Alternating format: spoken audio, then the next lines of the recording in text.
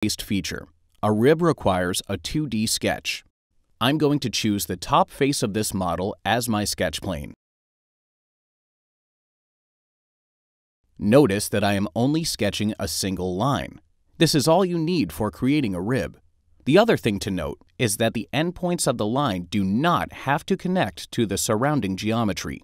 Inventor will automatically extend the rib to the surrounding features or faces, which is one of the things that makes the rib such a powerful tool. Once the sketch is finished, I'll select the rib icon from the toolbar. Now, the properties for the rib are pretty simple. All I have to do is select the profile, which in this case is the line that I just sketched. Next, I need to tell Inventor which direction to extend the rib. You can click on the two different options to see a preview of the rib.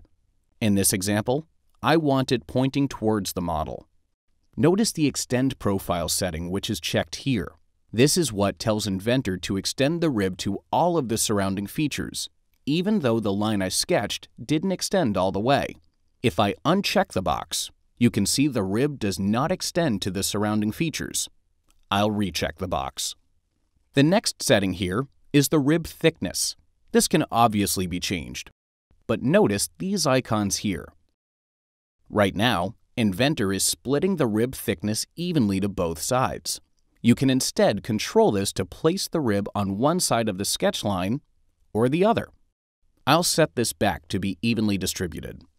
You also have some behavior options. The default setting is to extend the rib all the way up to the next piece of surrounding geometry. If you wanted the rib to terminate at a specific depth, you can change this from to next to finite and type in a depth. For this example, I'll change this back to next. The last option you have with the rib is this draft tab. Ribs are often used on molded or cast parts which require a draft. So if this is the case, you can type in your draft angle here. Notice the preview shows you which direction the taper is going. You can type in either a positive or negative value to ensure the taper is going in the right direction. I'll set the draft angle back to 0, click OK, and the rib is complete.